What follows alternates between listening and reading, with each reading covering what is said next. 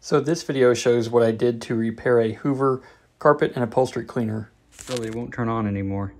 So I decided to take it apart, see if I could figure out what was wrong with it. First thing you want to do is take off your tanks, and then you got to take out all these screws in the back. You have a screw here and here, here and here, and then there's a screw in this handle here and here. Take out these 3 screws here, here, and here, and these 3 screws here, here, and here. All these screws that I've taken out, they're all the same size.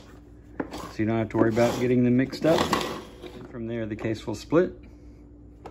You can lift these trays out. Takes a little bit of finagling. Then once you have the trays out, the case will split apart a little bit easier. And what I found on mine was that the switch here is no longer working. You can see it looks like it's a little melted there. These fittings, press on this little tab right here next to my fingernail, and they will slide off, these electrical connectors.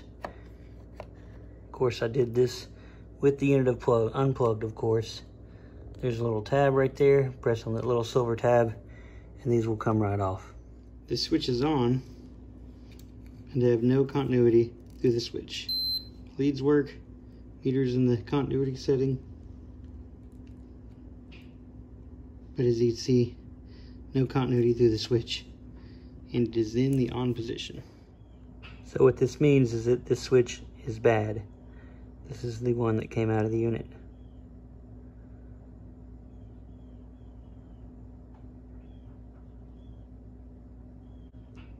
So hypothetically, I'll get a replacement switch, have someone replace it that's competent, and this thing should be back in service.